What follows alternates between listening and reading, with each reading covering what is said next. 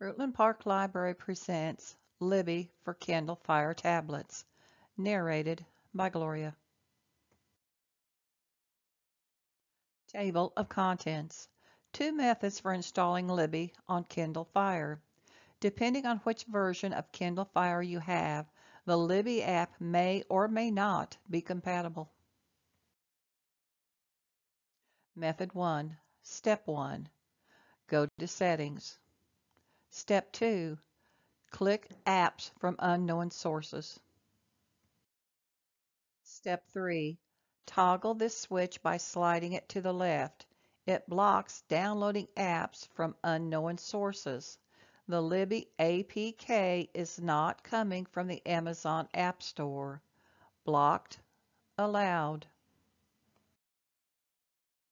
Step 4. Open the Silk browser on Kindle Fire. Step 5. Go to the address listed below and download Libby APK. Note: Overdrive, the maker of Libby, never asks for a payment for the APK download. If anyone does request payment, beware, do not download.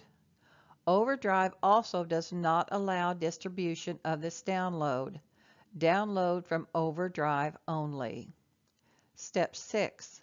When the APK download is complete, click Open, then click Install. After installing, you can open the Libby app and the Libby icon will be on your home page. Libby's opening page, Libby icon. For more information regarding this method of installing, please go to the address listed below. Method 2. Libby install on Kindle Fire. Step 1. Select Settings.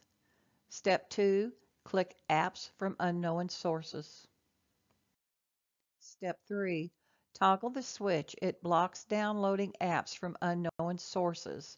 The Libby APK is not coming from the Amazon App Store. Blocked. Allowed. Step 4. Tap App Store. Step 5. Tap the May glass to search. Step 6. Select Libby app. Step 7. Click Get and Download. Step 8. Tap Open. Libby app is now open. Libby icon is on the home screen.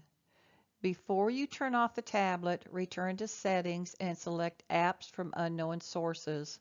Make sure you have blocked any further apps from unknown sources. Allowed, blocked. Thank you for joining us. We hope you enjoyed the tutorial. For a transcript of this tutorial, please contact gloria.terry@mylakelibrary.org.